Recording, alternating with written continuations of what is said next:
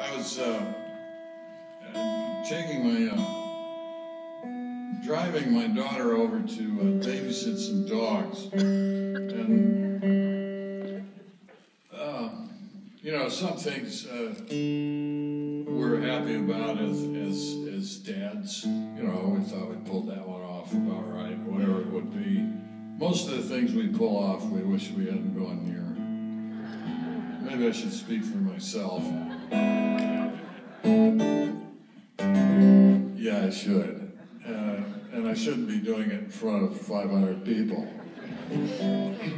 But this was one that I'm proud of, because when she said, need a lift, I gotta babysit some dogs, I didn't say, babysit some dogs? What the hell? Dog? You know, one of those.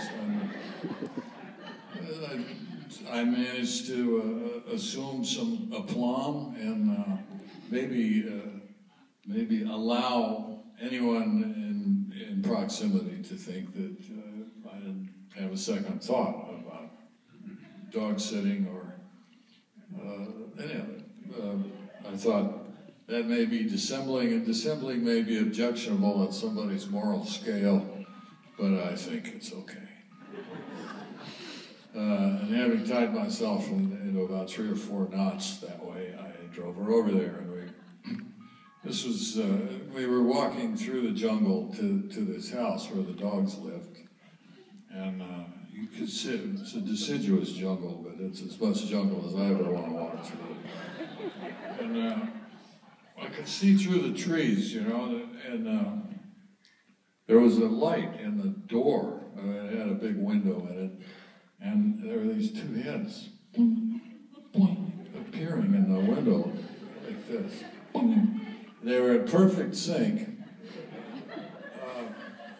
with that look. You know, only a dog can do that, because they have no muscles for a face. It's all intent and I think fear, actually. And it kept happening. There were Weimaraners. You can't watch a Weimaraner for very long without feeling some dread yourself. And I said, as we crunched through the underbrush, I said, is there something wrong with those dogs? And she said, they're vegetarians.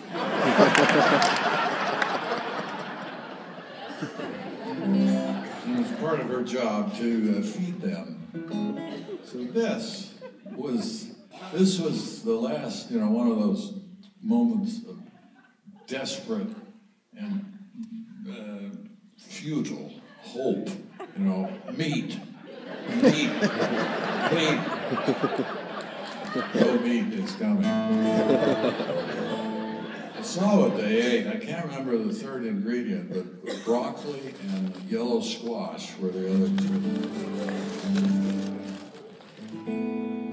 I mean, even for me, roadkill was looking pretty good.